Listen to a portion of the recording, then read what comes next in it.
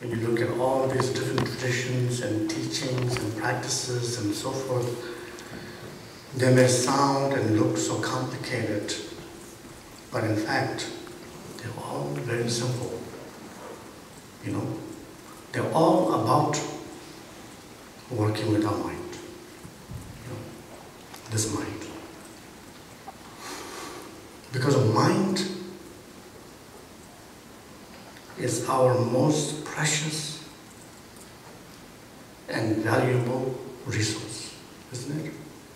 Because through this mind, we experience every single moment of our life, right? It is actually a very important resource. And this is the mind that we depend upon,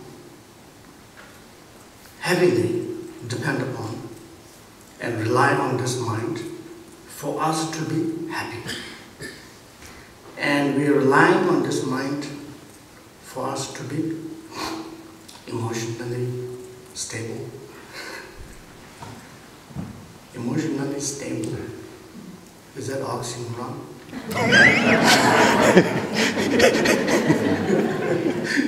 And I've heard this word many times, that emotionally stable.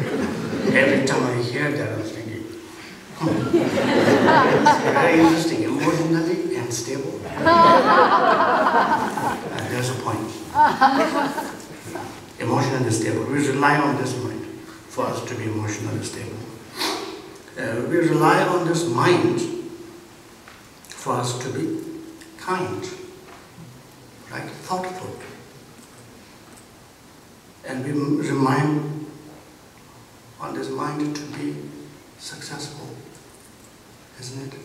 Successful at our work, successful in our relationship, successful in our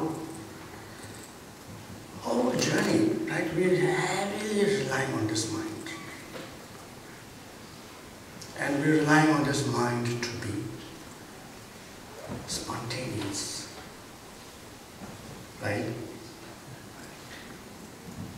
We're sitting there with a pen and paper and want to write a nice poetry. And we're relying on this mind to perform spontaneously, right? Creativity, intelligence, everything, we're relying on this mind. Everything we do, we're heavily relying on this mind. Mind has been actually our greatest resource, valuable resource. Yet at the same time, we have not been taking care of this mind, right? We have not been taking care of this mind. We have not taken out any time to attend to this mind, usually.